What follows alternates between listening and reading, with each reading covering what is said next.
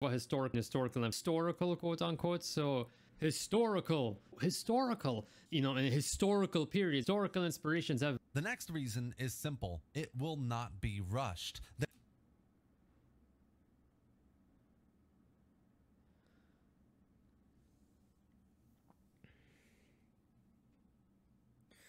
Okay, CA spokesperson. I honestly have no comments. That just speaks for itself. I have no comment. It will not be rushed. Whoa, man. Where do you buy those crystal balls? Because I could really use one. A historical Total War fanboy. All right.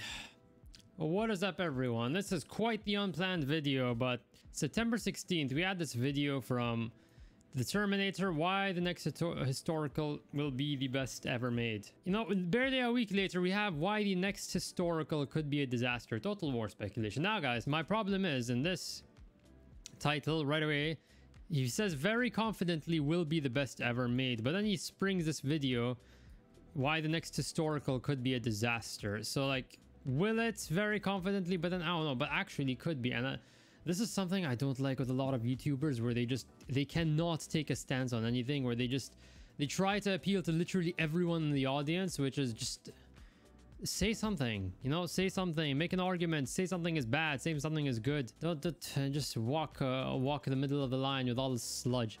Well, we'll start, you know, chronologically and go into the first one. Here goes. And I'm doing this so that you do not have you probably will save yourself the displeasure of watching this video on your own. Okay, so you can have me watch it on my own and enjoy watching me suffer. Probably this is 8 minutes. Okay, 16 minutes. Let's see if my brain survives. Hey guys, how's it going, and welcome back for another Total War video with the Terminator. About 10 months ago, I released a video on why the next major Total War game is going to be based on a historical time period. My prediction back then was that Creative Assembly was probably already working on this new game for a few years, based on some leaked info, jobs on their website advertising a new tentpole historical feature, and other bits here and there as well. Basically, all the signs pointed to a resurgence of history in Total War. Since then, we've had Warhammer 3, we've had Immortal Empire, so things have been moving on that side of Total War, but we haven't heard much about what might be happening in the background in the historical world. Right off the bat, if you've watched this channel before, you already know this, but if you haven't, then I will I'll break this down. So the whole fallacy, you know, of historical versus fantasy. What's the problem with this? Well, first of all, it's a very superficial distinction. Notice that what he fails to bring up is the difference in quality between these games, which is, if we're gonna talk, you know, if we're gonna talk about the quality of the game, which is what matters most, okay, and not the setting. Rome 2 was a pretty terrible game, and still is, by the way. It was an absolute disaster on release. The best Total War game, and arguably the worst Total War game, at least if we're talking about release dates, are both technically historical titles. You know, you have Shogun 2 or maybe Medieval 2, depending on which one is to your taste. You know, you can argue either way. Either one of those is the best game in the series, but they're as historical as they get. Okay, and then you have Rome 2, which is also as historical as they get, and that was an absolutely terrible game on release. No one was upset with the state of Rome 2. No one was upset with the state of Rome 2 because it was not faithful to its setting. If we're gonna play that game, Shogun 2 or Medieval 2 aren't very historically accurate either.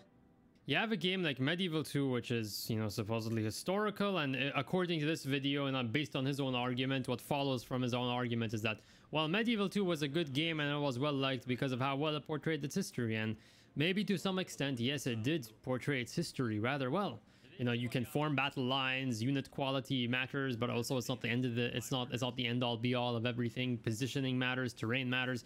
Ranged units have their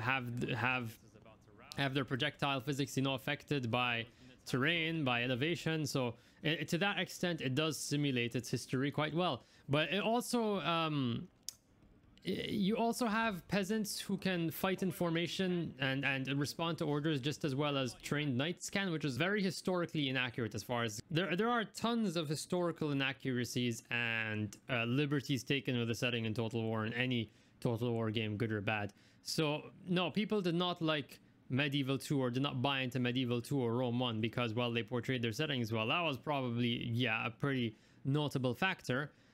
Everyone knows about the Roman Empire, so that's something that resonates with a lot of people. But ultimately, those games were good games. They had very immersive combat where terrain mattered, where flanking, positioning won you the day, where you could win by being resourceful. Look at what any decent player in Shogun 2 can do with just a few units of Yari Ashigaru, both in multiplayer and in single player. It is truly amazing to what length you can simulate the most basic principles, you know, reenact or incorporate the most basic principles of a military commander despite the historical inaccuracies in those games. On the other end of the spectrum, you had Total War 3 Kingdoms, which incorporated the single entity bullcrap from Warhammer, which is something I'm gonna have to bring up later on one of these videos because he makes a very, very uninformed or just straight up dishonest point. Single entities, you have heroes, which is a pretty major element of the design of 3 Kingdoms, of Total War 3 Kingdoms, who can single-handedly defeat entire armies on their own.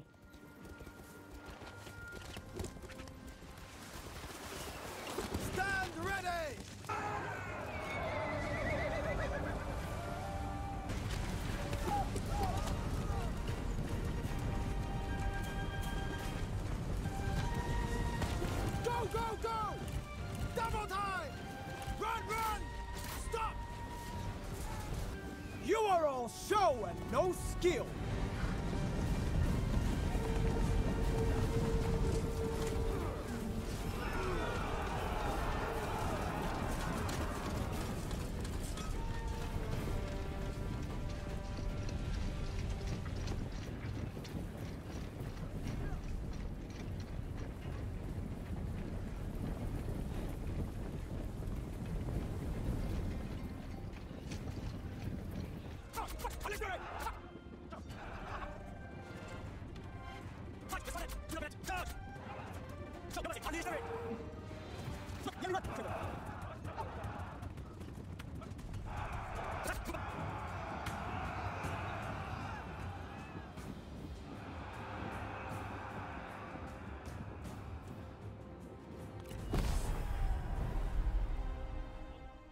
And on top of that, you have the horrendous difficulty modifiers that come from raising the difficulty, which disproportionately penalize your own melee infantry, giving the AI significant morale and melee advantage, relegating an entire section of the roster quite difficult to use and a questionable investment overall. These two games, Total War 3 Kingdoms and Total War Medieval 2, or Total War 3 Kingdoms and Total War Shogun 2, despite being set in with, you know, in historical periods or with historical inspirations, have very, very different design philosophies. You know, at its core, when you get down to the gameplay, that's where the difference is. And the setting in that scenario is nothing more than a smokescreen. CA loves to talk about, oh, this is fantasy. Well, oh, we're gonna introduce historical elements into this game.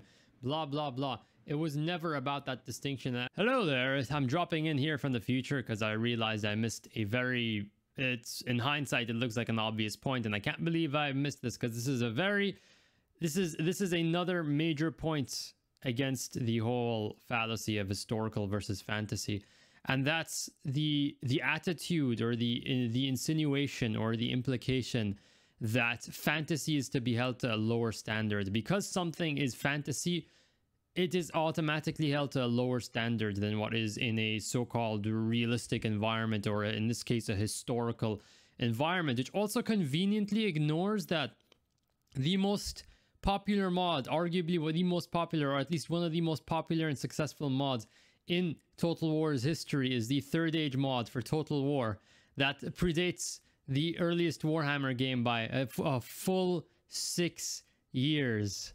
Nobody who played, who enjoyed the so-called historical Total War games was against Third Age Total War because of its fantasy setting.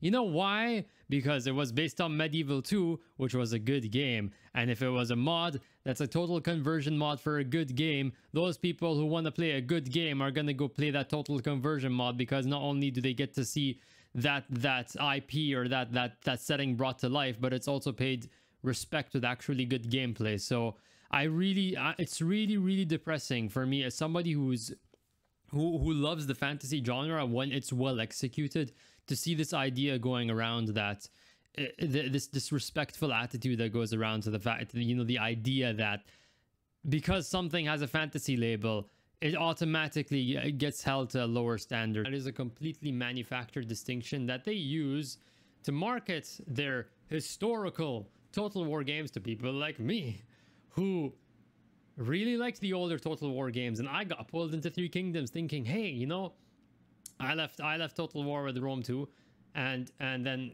Three Kingdoms 5 years later, like, oh, it's getting quite glowing reviews. Oh, historical. They even included their own records mode, you know, to give you a more grounded experience. I'm like, yeah.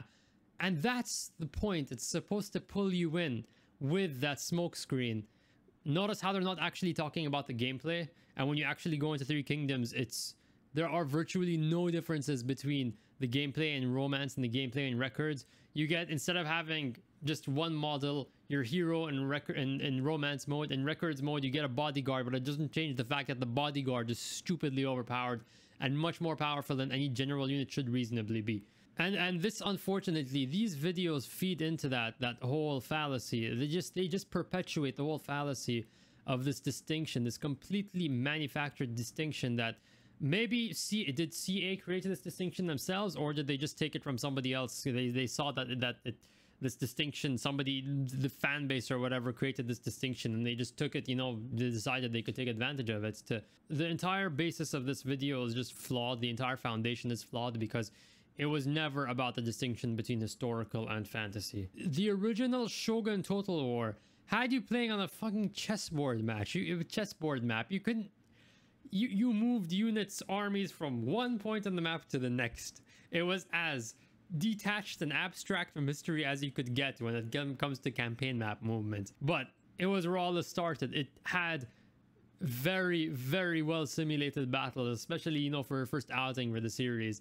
That game has firearm troops that have actual intelligent firing drills. They perform firing drills depending on how you deploy the unit, without you having to even press a button. They will do a kneel fire if you deploy them 2 ranks deep, and they will do a counter march if you place them 3 ranks deep without pressing a button.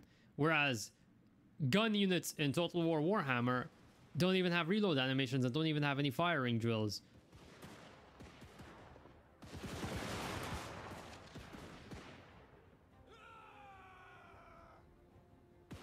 Whether CA is actually working on a game and whether it may be announced this year is still up in the air, but I am a firm believer that it will happen. It's only a matter of time. So in today's video, I want to pivot on the topic a little bit, because whenever I mention the Okay, I'll throw in a comment here, like, it's inevitable. Well, yeah, what are you saying? Of course it's inevitable. Like, you're saying this like it's some big claim, like, oh, it's inevitable. Well, it's if we're gonna operate on your distinction of what historical fantasy is, or whatever the general distinction is between historical and fantasy, then it's what, a 50-50 chance that they go for historical, quote unquote. So I hate this sensationalism so much. Aspect of a new historical, people tend to become very skeptical, and rightly so. But in this video, I want to try and change your minds and tell you why the next historical has the potential to be one of the best in the series. Now, speaking of skeptical people and leaked information, you know what I'm skeptical of? To the topic at hand. There are 3 key reasons why CA's next historical game is going to be an absolute banger of a Total War. The first and foremost obvious reason is it's time for change. Roughly every 5 to 7 years. Yeah, it is time for change, but not the kind of change that you're talking about here. I'll agree with that point.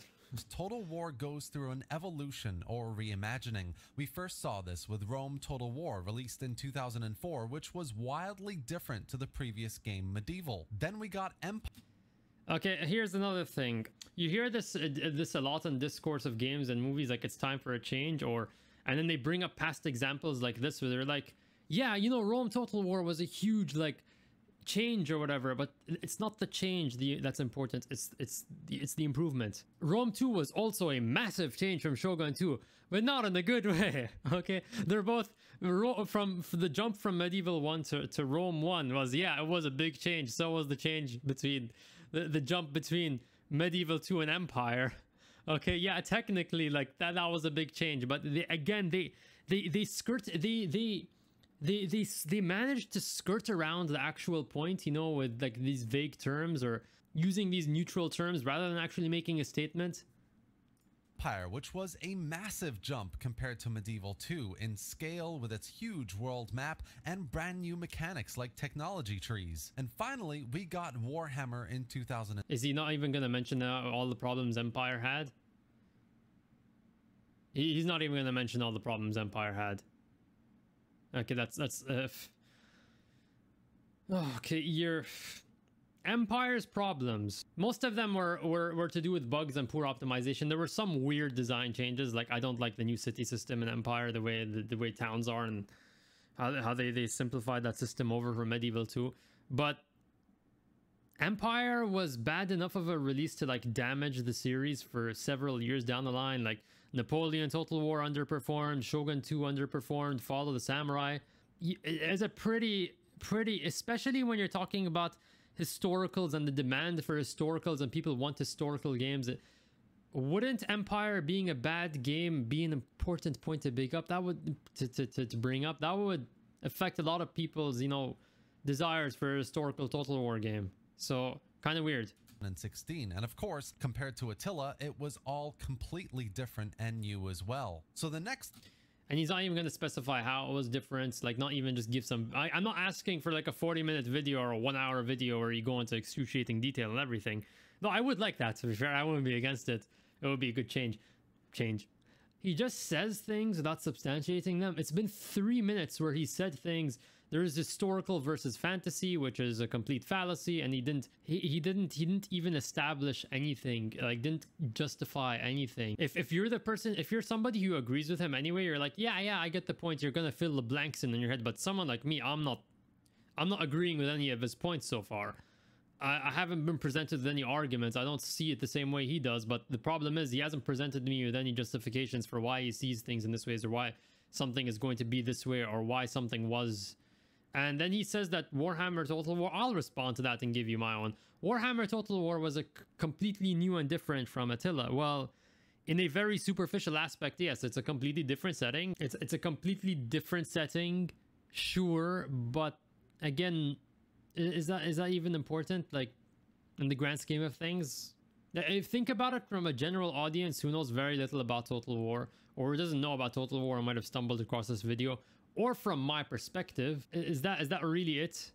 Is that really it? Because I can tell you, Warhammer Total War, both the sub-series and the first game, is mostly just a copy-paste job of Rome 2 and Attila. It inherits all of the same systems from those games, the bad ones especially, which is the fact that you cannot move units independently of armies that Rome 2 brought in, that wonderful mechanic.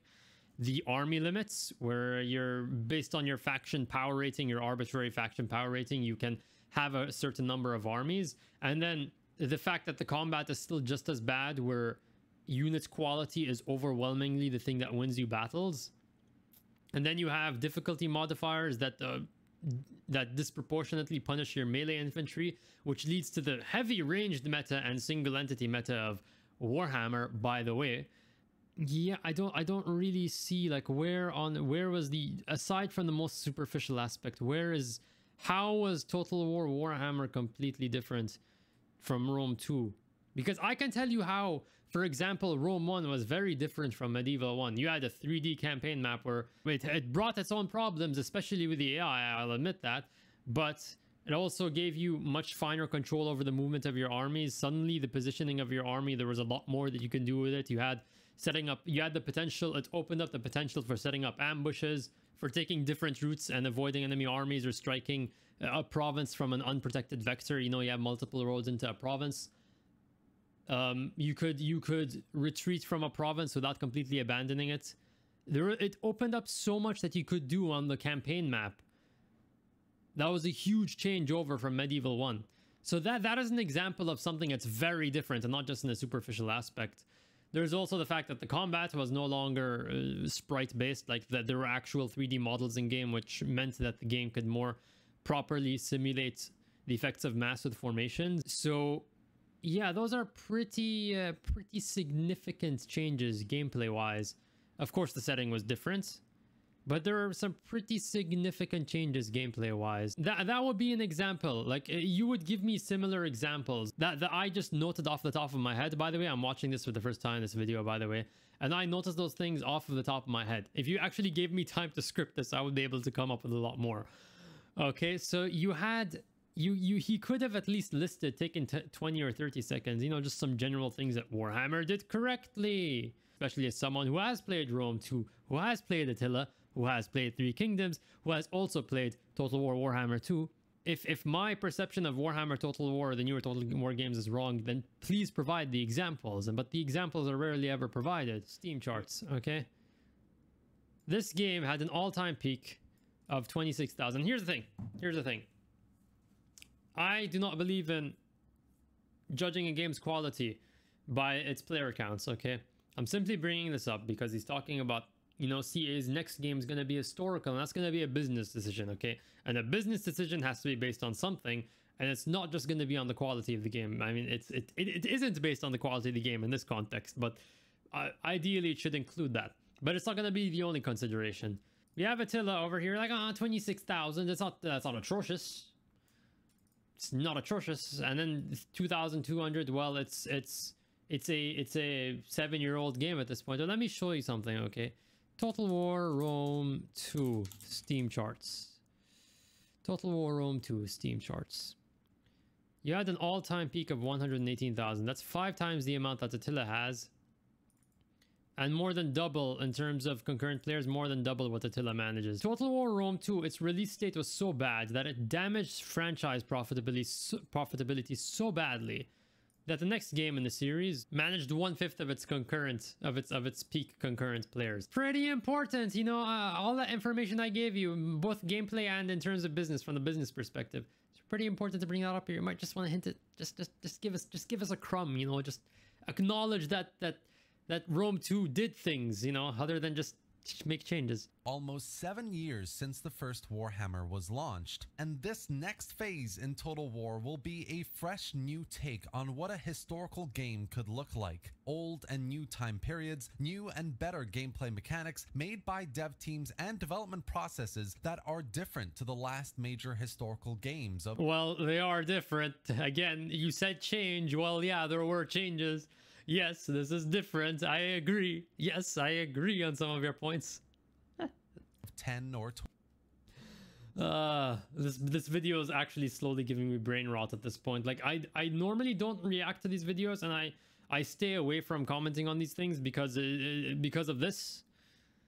Because it's slowly, I slowly feel my soul being ripped out of me because of just— One, because none of these, how can you say so little in 3 minutes? How can you talk for 3 minutes and say virtually nothing? 20 years ago. The main point here is this is the moment of uncertainty and change that leads to the most creative and innovative games. Okay, there's two ways to look at that. Okay, yeah, uncertainty, yeah, considering how every historical Total War game has been a failure in the past, ever since Attila. So yeah, Three Kingdoms was a sales success at the start, but that was canned by CA because they didn't get enough DLC sales. But anyway, yes, this is a time of uncertainty, especially after, you know, the Warhammer 3 botched launch, and we'll see how well, you know, they released Immortal Empires beta recently, and that's recovered player numbers. But okay, yes, it is a time of uncertainty, I do agree, but there's two ways to look at that, okay?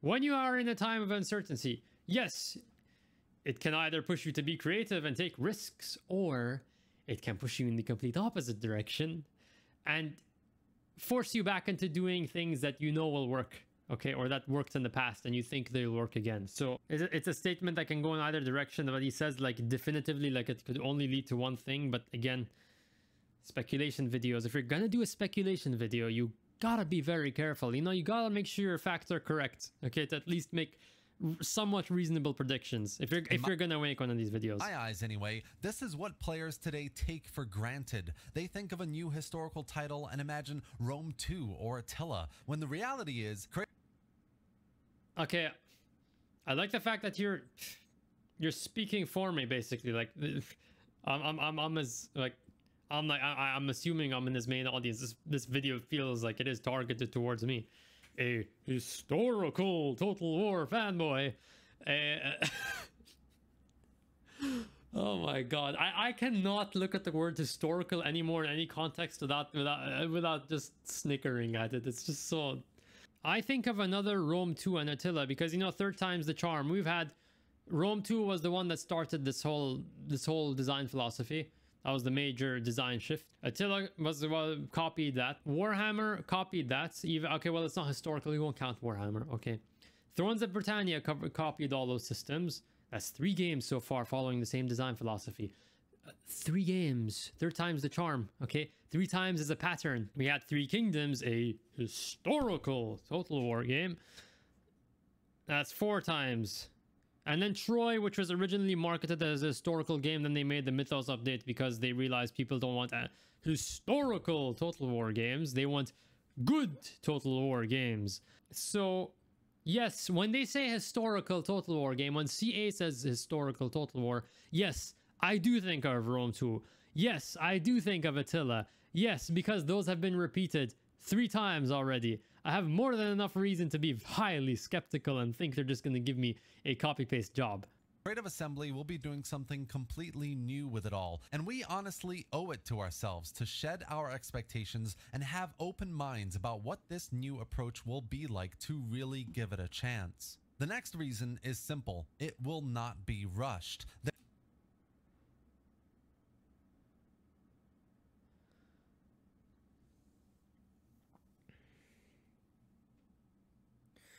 Okay, CA spokesperson. I honestly have no comments. That just speaks for itself. I have no comment. It will not be rushed. Whoa, man. Where do you buy those crystal balls? Because I could really use one. There's no doubt that almost all Total War games have launched a bit rough around the edges, some more than others. Okay, I'll give you that. I can't think of any Total War game that didn't have like notable issues at launch. It's just a question of is it annoying or is it game breaking? It's like on that scale. I don't know. I'm not sure about Shogun 1 and Medieval 1 when they released. Especially in the last few years, it always seems like CA is churning titles to meet. Well, at least he seems to acknowledge, you know, somewhat indirect, you know, like without not explicitly the Empire and Rome 2 were problems. Targets without actually properly testing and QAing for issues that need to be resolved. Warhammer 2 and especially recently with Warhammer 3 are the best examples of this. The games launched with plenty of issues, from campaign map performance to buggy character models to features that straight up didn't work or were imbalanced. Oh, that's interesting. He's actually referring to like design choices, but is he actually going to like just give us a list of something? Say something, I beg you. Okay, Terminator, please. I know a lot of effort goes into these videos, okay? And it would not take you, like, listen, it would not take you any more effort to at least substantiate. Give a few examples. What were the issues? Yeah, performance issues, I can understand them. I don't need really to explain them. But you said features. Okay, yeah, we're getting there. We're getting there. Features. Talk about the actual game design, because that's the part that matters. That's the part that matters. And that's why historical games fail, because they don't have an audience to market to. Nobody wants historical Total War games. People want good Total War games that simulate, you know, combat. Simulation. Simulation, that's the word. Stop saying historical, say simulation. But when you take a step back and look at the whole picture, you can really see that the games were launched with a meet business goals now, fix issues later mentality. On the other hand, well, but here's the thing, I agree with that, yes, but again, even though I agree with that, I agree with, the thing is, in this video, even when I agree with him, I agree with the conclusion, but the thing is, the reasoning isn't there, it's not substantiated. I agree with the conclusion because I already know, can already infer what he's talking about. But if you're somebody who doesn't know anything about the direction of these games, maybe you've been out of the loop in Total War for the past 5 years. That happened to me, like every 2 years I just wouldn't play Total War, and then I'd come back to watch some videos to find out what's been going on. So if you're in that position, this video doesn't really tell you that much. And if anything, it's misleading because it implies it's implying that everything is fine in the Total War landscape, aside from a few minor issues. You've had some rough patches over the years, but it's not the case. And though when you look at the most recent historical-ish games like Three Kingdoms or Troy, they launched with far less issues. I mean, as far as Total War launches go, they were triumphs. They were relatively balanced, and for the most part anyway, they delivered what people expected. And I have to take his word. I have to take his word for everything he's saying over here. I was thinking of, you know, giving some input on this video, but it's getting really hard because of how vague everything is. Like, I'm supposed to like do a multiple choice test of what could he possibly mean, you know, A, B, C, D, which is, you know, process of elimination, which is the most likely. I have to do the work for, I have to do the homework for him if I want to understand what he's trying to say. So Total War 3 Kingdoms having, you know, having significantly less balance issues. I don't know. Cavalry were extremely overpowered, and they still are overpowered. There, I did a video a while back where I encountered, like, within just one battle and campaign, I encountered some weird graphical oddities. Like, I found a pool of water that was perfectly like square in the middle of a battlefield. The water line wasn't like at ground level. Like, you had ground over here, but the water ends over here. And when you ran cavalry through it, it's too deep visually, but the cavalry can still go through it, and they go underwater as if they all have snorkels. I'm back after this game has crashed my computer 3 times in a row.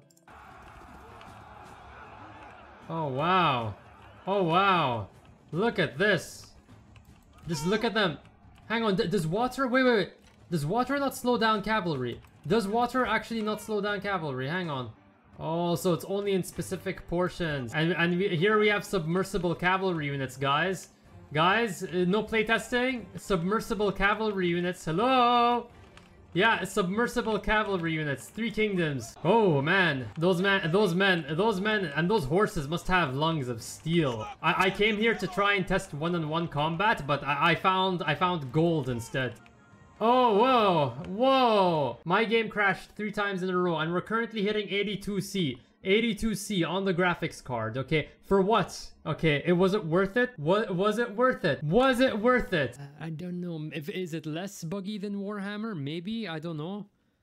But again, like, bugginess, again, it's not even addressing the main issue. The performance issues are not the main issue that people have with Total War. I don't think it ever was the main issue that people... I mean, the games were difficult to run. They were pretty ambitious, yeah. So they were never easy to run, but I don't think that was people's main issue with Total War, or I don't think it is people's main issue with Total War currently. It's so frustrating. He's getting so close to the issue, but he never actually addresses it. The difference I'm talking about, of course, here is they were not rushed out games. CA spent relatively more time making these games, testing and resolving most of the issues, and launching them without what seems like massive pressure to meet. Again, like, do you have insider information? Like Terminator, I really don't know. Like, do you have insider information on how long these development cycles were? Or did CA state them themselves? Because at the end of the day, like, again, it doesn't really matter though. In what we're talking about over here, I think the end product matters the most. Like, the game we got on release day is what matters most, regardless of what the development cycle was within the context of this conversation, you know, about what people want from a Total War game. I don't think when people decide whether to buy a video game, they go and look, how long did it take for this game to develop? I think they go and, like, watch gameplay videos or something, assuming they're responsible customers and they actually want to make sure they're spending their money on something worthwhile.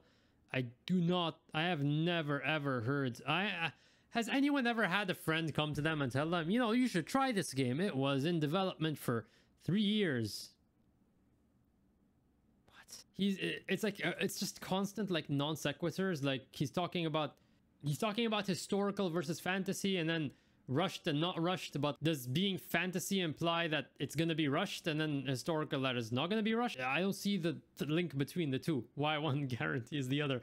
I don't know. I'm getting really confused now. Deadlines. The next historical game, I'm betting, has been in the works for a few years now. CA is taking their time with this one, just like Troy and 3K. And for me, at least, that's a very good reason to be hopeful. Because again, we don't... At least I don't know. Like, guys in the comments, I don't know. Like, tell me, like, is there any resource online, official resource saying how long the game was in development? Like, I don't know. Like, can we actually talk about the games?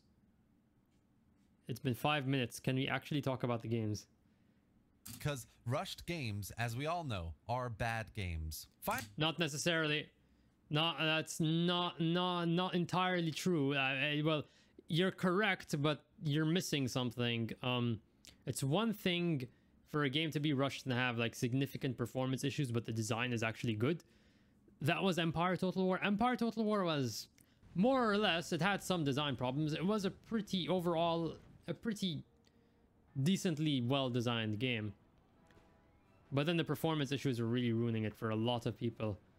And it's still quite poorly optimized to this day. Finally, the biggest reason why the next historical game will be amazing is he gonna talk about gameplay? Is he gonna talk about gameplay? Is he gonna talk about gameplay? Is because CA can now make a proper world map. You could not be more superficial if you tried. This goes back to the whole question about setting. I have never once played a game like Shogun 1 or Shogun 2 set in Japan and thought to myself, wow, you know, I wish this was a, you know, this map feels way too small or whatever. Like, oh my god, there's a lack of diversity. No, I was too busy focusing on how to get good at the game, at least, or appreciating the art style or just the general immersion of the game. So again, this is a completely like I don't know how this fits into the thesis of the video. Like, it's a world map. It can be poorly done and it could be well done. So what? Empire Total War had a pretty large scale. It covered North Africa, Europe, the Americas, India. Pretty much most of the major like world powers at that time. It had a similar scale to Medieval 2. Medieval 2 didn't have India, but it covered the Middle East. It covered North Africa. It covered Europe. It covered North America towards the end.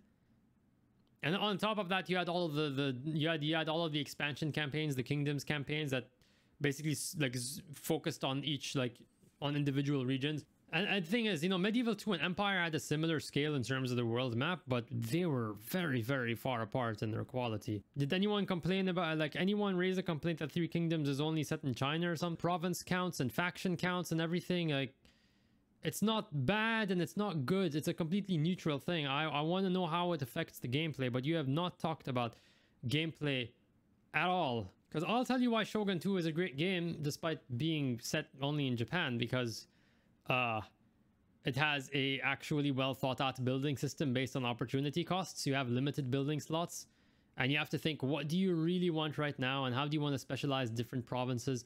And then there's also the fact that you can also take advantage of what the AI has developed in its provinces, and then you add the technology progression. I have an entire video, by the way, on Total War's campaign map going into not excruciating details, about 20 minutes long, on a let me bring that up.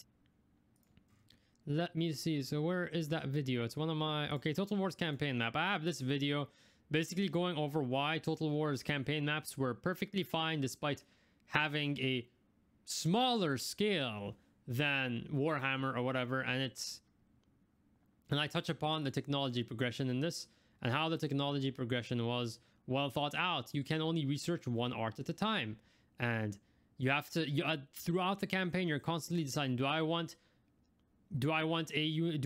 access to, say, gunpowder infantry, or do I want access to better sword units? Basic decision, but it has huge ramifications on the campaign and it leads to immense replay value. And this means that you can have so much fun literally playing the same faction over and over again. I have multiple, I think I have like 5 live streams where I played as the Josai faction. You can just skim through those. I'm not gonna ask you to watch the whole thing, but just skim through those and see how dynamic the campaign is and how you constantly have either naval invasions incoming, or you want to develop like in one Josai campaign I decided, hey, I want to spend less money on armies but more money on fortifications. So I'm gonna rely on my fortifications to, you know, tempt the AI to attack me, and then rely on expanding through the counter attack rather than taking the initiative to attack them. And you know, it worked pretty well. It was quite entertaining trying, you know, a completely different approach to how I want to take my faction, the same faction, and I managed to do that. And that's just one example. And that's one example. Those are 2 things you can do with just one faction in the game. You might tell me, okay, you might, you know, to be fair, you might be like, okay, yeah, those don't sound like a lot of examples. The thing is, I'm actually giving you examples. I'm actually substantiating my points. I'm giving you examples basically off the top of my head to substantiate my points. I'm not asking you to just take my word for something. So I've already done more work than he did in his video. Like, I've done more work substantiating my points, or addressing the issues or the gaps in his like arguments in his own video than he has done substantiating his own points. I'm not asking you to make a longer video again. You can say a lot in 8 minutes, by the way. You can say a lot in 8 minutes, you know, if you really have something to say, you know, something to say and something to substantiate. Now, I'm not saying that it's going to come out straight away on release, or that Empire wasn't a full world map, but this is funny. So it's almost like he realized, he said something and he realized like, oh wait, no, actually we did have a world map in Empire. What Immortal Empires shows is, from a technology and development point of view, Total War has finally achieved a full world-spanning, functioning, multiple-continent campaign map full of hundreds of factions, dozens of unique gameplay mechanics, and a massive amount of replayability. The fact is, again, you're pretty much asking me to take your word for it. The scale of Warhammer 3 and its Immortal Empires, the same kind of pushing back. Okay, I'll tell you what this issue I have a video that I've been working on explaining one of the things I touch upon is why the scale in Total War has been stagnant for years and in fact has regressed. I'll just go over it very quickly, okay? When it comes to battles, like first I'll break this up into campaign and battles. When it comes to battles, the scale has been stagnant for about 20 years. We have had unit size be static, almost completely static for 20 years. We're still fighting battles where we have a stack of 2,000 men or even less now. The scale has actually regressed thanks to single entity heroes and doom stacks and everything. So we have less models on the battlefield despite all of the technological advancements we have had. And you might say, well, yeah, you know, if we have 40 units or 60 unit battles, it'll be harder to manage. That's the responsibility of the game designers to figure out, you know, come up with a better UI. Most Total War games have a terrible user interface, even the older ones. Try playing Shogun 1. Just if you haven't played Shogun 1, it's pretty cheap. Go buy it. Try playing the game yourself and tell me that game has a good interface, because oh boy, it does not. Yeah, that game does not have a good interface. Oh my lord.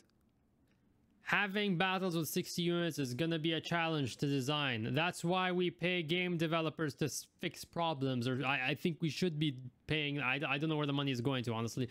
But we should be expecting them. That's what we demand from sequels, for things to improve. So it's not on me to make the excuse for them. It's on them to figure out a way to do it. Because if we're going to go across that logic... I could just say, you know, if we're gonna go back, like, let's skip back to 2003 or whatever. Let's just say we're in an alternate history where Total War never went to 3D. It stayed with 2D sprites the whole time. And someone says, you know, I would be able to say, well, you know, they can't go to 3D because it's gonna be... Imagine having 6,000 models on the map and they're all 3D.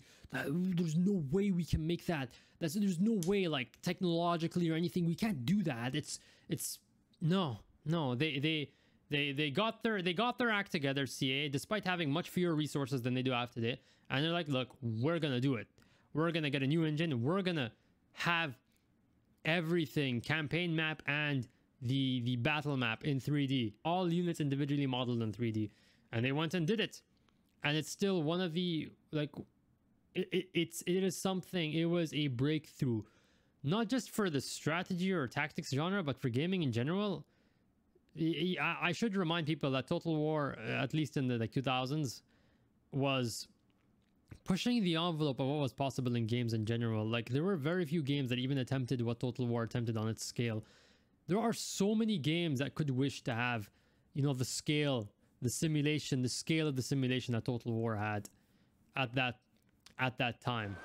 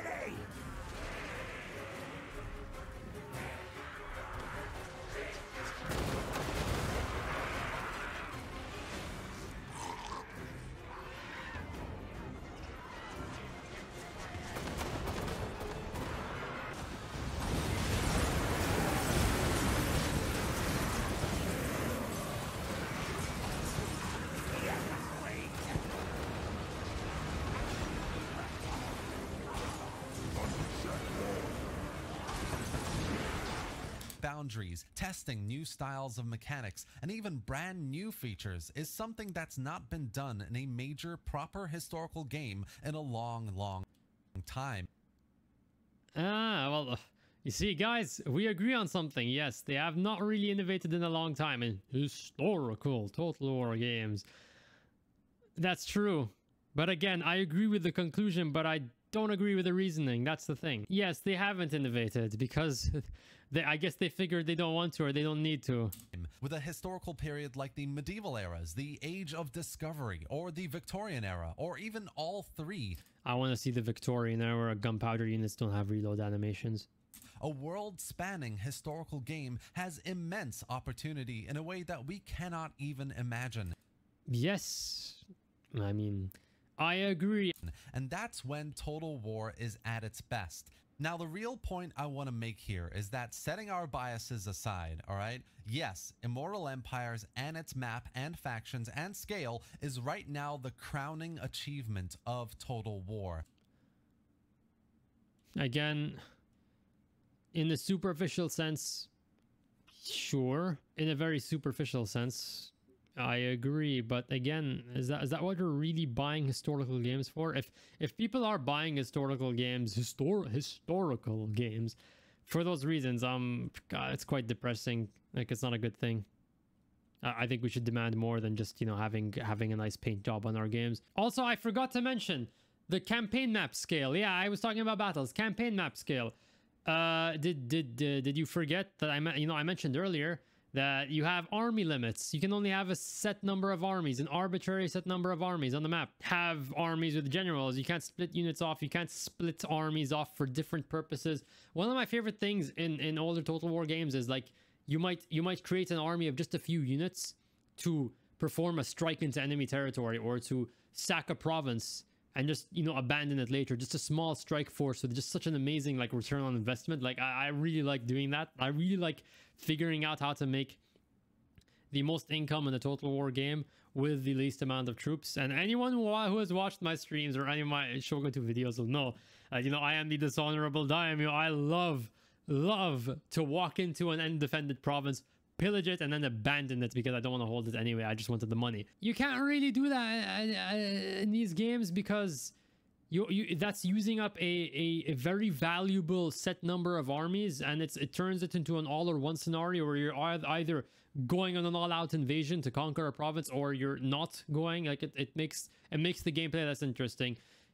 It reduces the variety of battles that you end up fighting, the types of battles you end up fighting. Some of my favorite battles in Shogun 2 were late game sieges, where you have like a combination of early game units and late game units, like in a very weird combination. You can't really do that anymore. You get copy pasted garrisons and you can't split units off. It's just... So what we should be asking ourselves, and I guarantee what CA has been working on, is how do we dethrone Immortal Empires to make a new crowning achievement? How do we make something even bigger, grander, and more replayable than ever? Bigger, grander, more replayable. Why not just say better? Isn't that what matters? The next game isn't going to be the pinnacle if it equals Immortal Empires. It needs to surpass it to be the best. Again, I agree. I expect sequel to be... And this is so sad that you have to say this, like, it's like so grandiose, like, it has to be better. And you're saying it in such a dramatic tone, but isn't that what sequels are supposed to do by default? Why is this something... They must have set the bar really low for Total War if this is something you're going to celebrate. Oh, you know, the sequel is better? Yeah. You know, with all the technological advances that happen, with all the experience you've gained, I would be shocked if you come to me with something worse, which is unfortunately what's normal these days. And that is exactly why the next historical game is going to be absolutely amazing. Well, I do acknowledge that it's going to have a large scale, as in it's going to be a world map. They're not... CA has to sell their games on those easily marketable points, so I don't see... Yeah, it's going to be a world map. Sure, I agree. But amazing... I don't know, again, based on how the past like 5 historical Total War games have been, I don't see a reason to believe why the 6th would be good. Again, you know, like I can't look into the future and say it's going to be bad.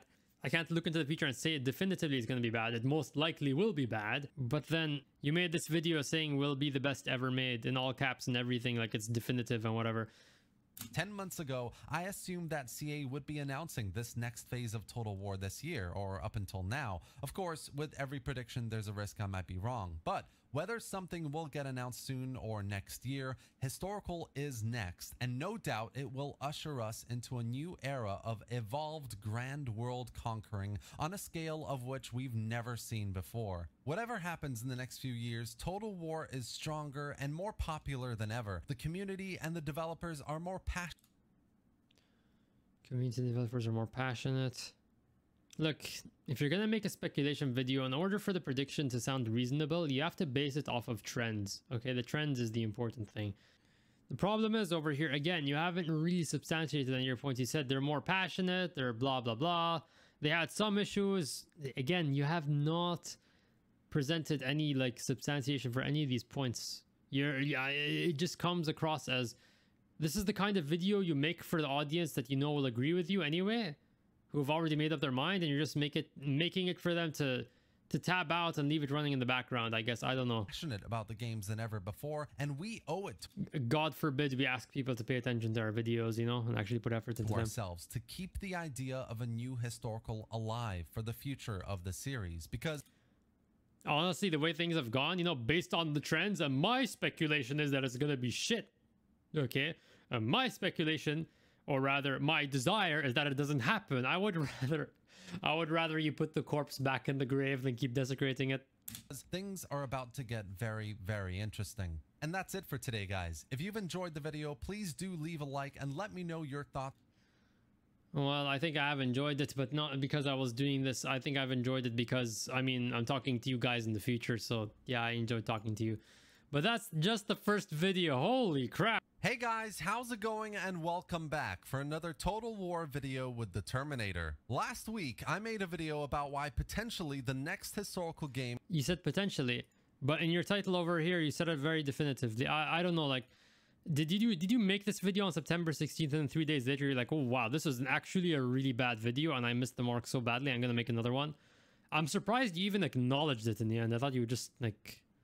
could be one of the best in the series. In that video, I was quite optimistic and hopeful, and while there are still plenty of reasons to believe CA could do a good job of it, a lot of you pointed out that there are some solid reasons why we should err on the side of caution. Oh, I'm really hoping he actually brings up... This is the video where you salvage, you know, where you salvage the I don't know if I mean the train's already off the rails. I don't know if you can do anything about it. And maybe you can salvage, I don't know, the riders, the conductor. He's still alive probably. I don't really trust CA to make a half-decent historical game. So based on some of your comments, I've decided to do an anti-video to myself with many of your inputs to explore and lay out why the next historical game could be a complete failure, and why whatever progress has been made in the last few games is overshadowed by the degradation of Total War gameplay features. And yes, I do agree with that conclusion again, but let's see if he actually gives the reasons. In math class, they would say, show your work, and despite how much I hated math class, that is the one thing I agreed with. In today's video, we're going to get into 3 key reasons why CA could absolutely screw up the next historical Total War. Oh, gee, I wonder. And why, even if we have hope, we should not give them the benefit of the doubt. Now, before I continue, you didn't even specify what those reasons were. I do just want to say one important thing. Without any hope, without any sort of community desire for a next historical Total War, and without expressing that desire, it's never gonna happen. My point in the previous video wasn't to express naive shill hype for a game.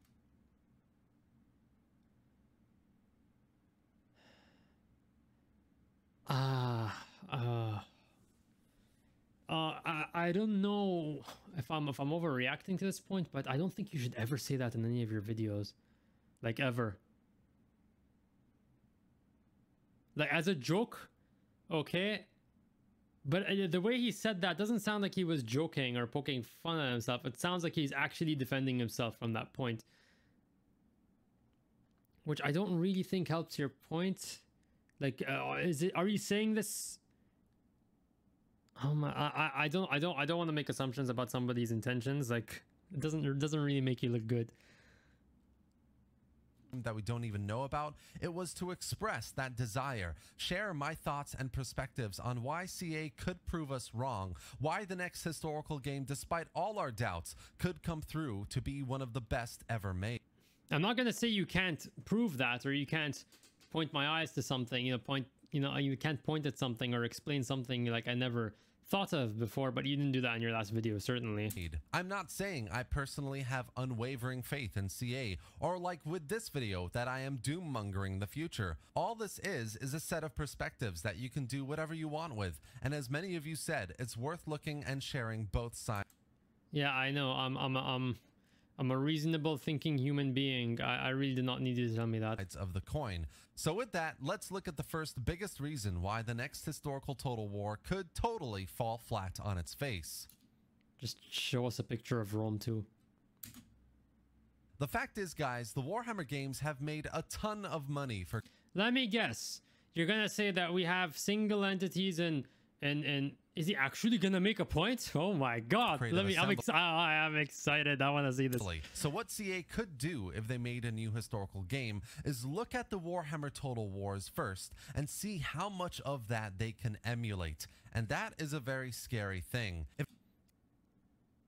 They've already done that, but I'll let you finish your sentence. If it works, right? So CA might decide to never include naval warfare again in a historical because it wasn't there in the Warhammer games, and yeah, I think they would actually think like that. That's their thinking. Like, Warhammer has been the only lasting success they've had ever since Rome 2, and I don't see why the marketing goons at CA would not think, hey, let's just copy paste what Warhammer did. It should work again, which is what they tried with Three Kingdoms, which is what they tried with Troy. It worked anyway, so why make the extra effort to put it in the game? Or take an even worse example, and this would probably be our biggest fears, right? Would be if single entity units work so well in the Warhammer games, why not? Oh boy, I'm bracing for impact right now. Not make historical characters or historically feared or powerful units act and play more powerfully in a new historical game? Why not make a William Wallace in a medieval game that can Please don't. If CA watches this, they're gonna like, oh, like, yo, that's a great idea. If they haven't already thought of it themselves. Oh my god, don't. No, it would be a terrible idea, okay? take on whole English armies, or a Roman Varangian guard unit like a regiment of renown that can be recruited once and again be completely overpowered versus other enemy units. The point is, Warhammer has done so well for CA that Financially, yeah. if a new historical is next, there is very good reason to think that the game could be heavily influenced by everything CA thinks worked really well in the Warhammer games. If it ain't Now, here's what I'm curious to know. Did he already know this before and he's bringing it up in this video? Or like you said earlier, people brought it up in the comments. So my question to you is, either way, okay, in the first case, so you knew about all of this, but you didn't mention it in your previous video, and you made your previous video in spite of knowing that. That's the first scenario. The second scenario is that you didn't know about it. So either you were dishonest in the last video, or you just didn't know. I don't know which one is worse. If you're gonna make a video, if you're gonna be dishonest, or you're gonna make a video saying, you know, historical Total War is gonna be great and have no background in those games. I don't know which one is worse. ain't broke, don't break it, which means If it ain't broke, don't break it. Now I don't know if he meant to say that he misspoke over there, or if I'm not gonna. new historical game could very well get things like single entity units, repurposed minor siege maps, arcadey battle gameplay, and That's already there. In fact, it's been there, not the single entities, but it's been there since Rome 2. You can, I'll probably post a cavalry charge from Rome 2 on screen right now, just for you to see what it's like. These are what these guys are called. And I'm gonna go and try and replicate the Yari Ashigaru and light cavalry, get the weakest unit of cavalry. This is a litmus test, okay? You want to know how well the foundation, you want to test the foundation of any Total War game you're playing. You get a unit, you get a bunch of units of spear infantry, the lowest quality spear infantry, and the lowest quality cavalry. And then you place them against mid-tier infantry. You can also test this against high tier, but you want to, main concern, go for mid-tier infantry. And I am going for the lowest quality units. Okay, you can bring up a defense saying you're bringing low quality units. Look, this is Total War.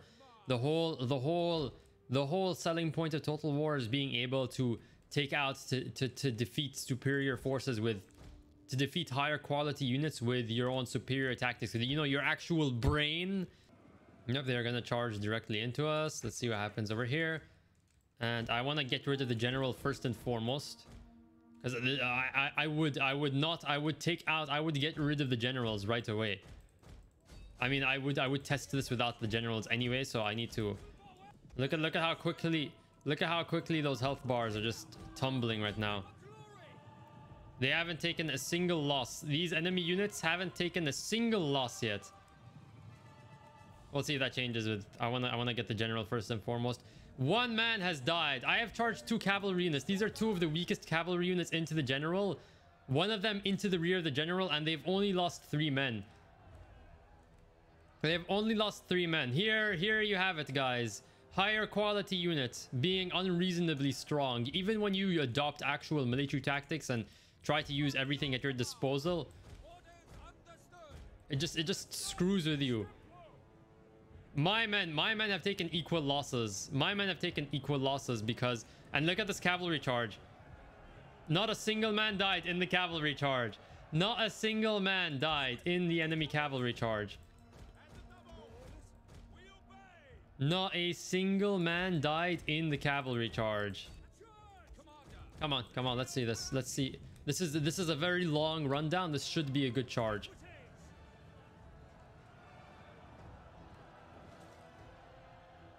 Nope, not a single man died. Not a single man died. Not a single man got knocked over. Not a single man died. This is just one battle. You know, I'm not even gonna test the more elite units. I'm not even gonna test the more elite units. I went for a mid-tier enemy unit or AI unit over here, and my cavalry are completely impotent.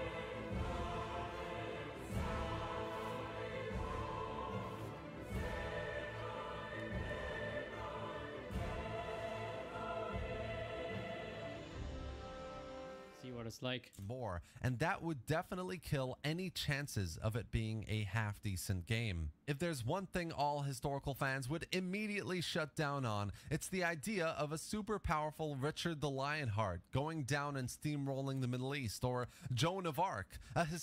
Well, yeah, I do agree. I wouldn't like that, because based on how CA did it in Warhammer games and how poorly balanced it was there, it's going to be poorly balanced here. I don't like the way he's being kind of... I don't know, is he taking a mocking tone to people bringing up these concerns? Historical game akin to Total War Saga Troy, where faction leaders can gain levels and new battle abilities beyond just rallying and inspiring troops. And let's be honest, if that ever happened, it would cease to be a historical game. If that ever happened, it would cease to be a historical game. If that ever happened, if that ever happened, if that ever happened, if that ever happened, if that ever happened, if that ever happened, if that ever happened, if that ever happened, if that ever happened, if that ever happened. Again, I already mentioned that distinction is just completely false, so whatever point you build up on that is going to be false. Another key reason the next historical could be terrible is if it continues to use the Warscape engine, an engine that has continuously been repurposed with layers on layers of new code on top. I don't know about that. Napoleon Total War had some issues, but it was fine overall.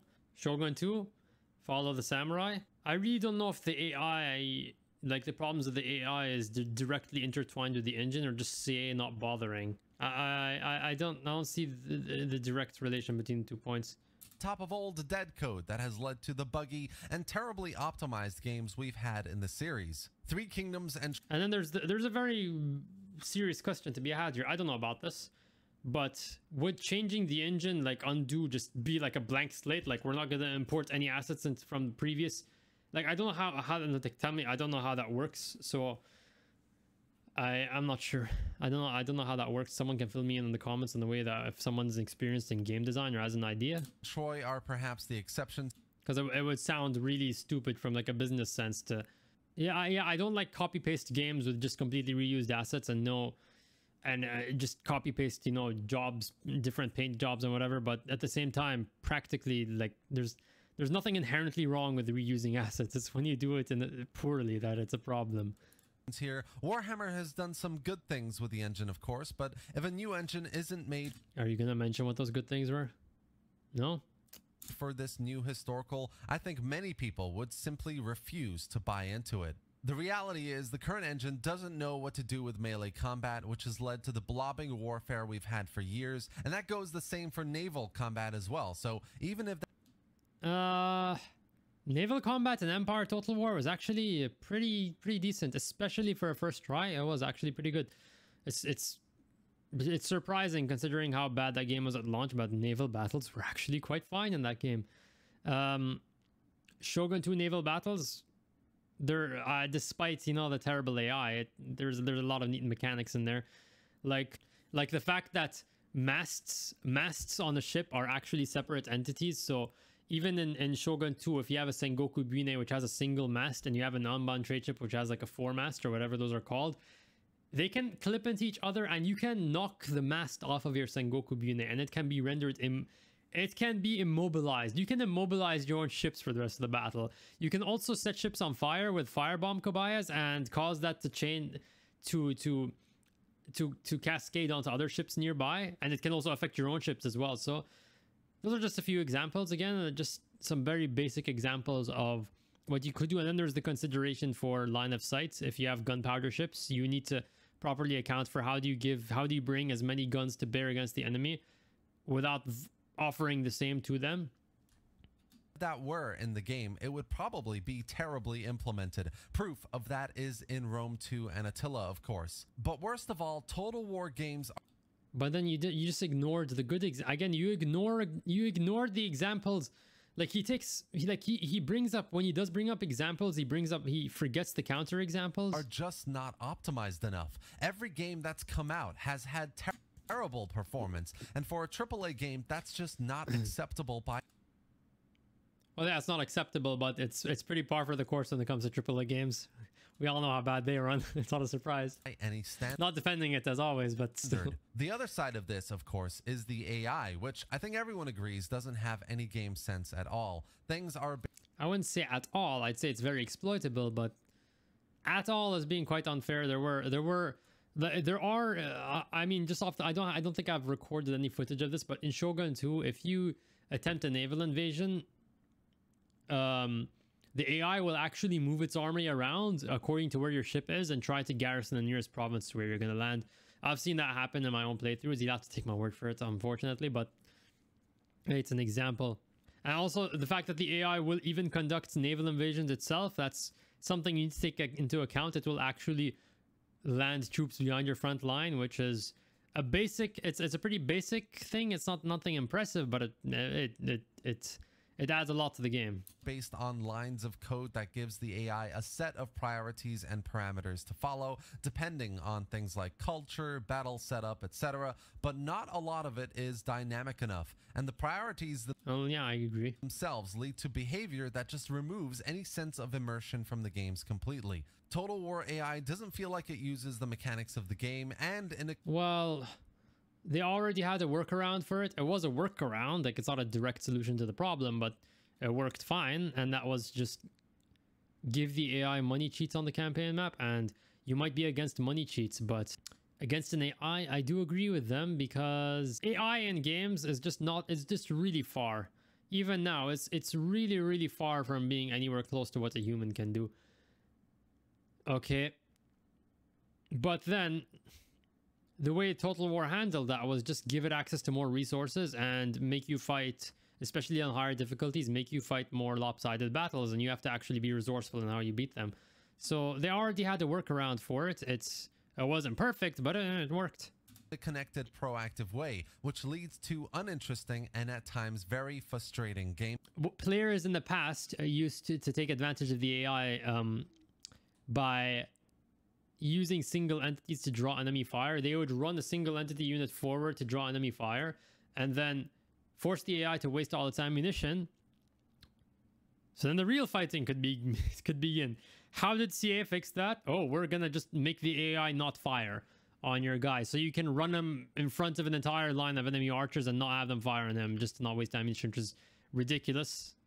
They should fire in a general area where the target is, and one of the arrows is gonna hit him. That's one example of the way the AI can be abused, and it's stupid. Yeah, so I gave you one example there. That's something you could have brought up in your video, but you didn't. The final Bad business practices, okay. reason why the next historical could be really bad is CA business and development practices. What I mean by this is if a base game comes out that's been done by one team that didn't do a very good job of it, that a separate DLC team needs to pick up and fix in order to actually make it playable, or if we get a world map in which we have to pay hundreds of dollars to unlock Africa, Asia, and America, or if we get... Yeah, I agree.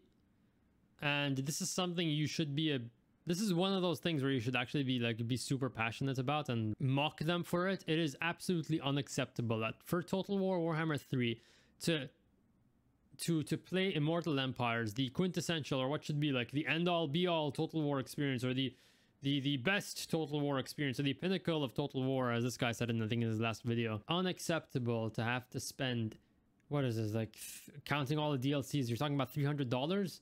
$300? You have to buy Warhammer 1 and 2 just to access everything in Warhammer 3. If you don't think that's ridiculous, then you're probably a part of the problem. Get a properly rushed out game because CA had to meet Sega deadlines for release. The fact is, most Total War games suffered because they were pushed out the release store prematurely.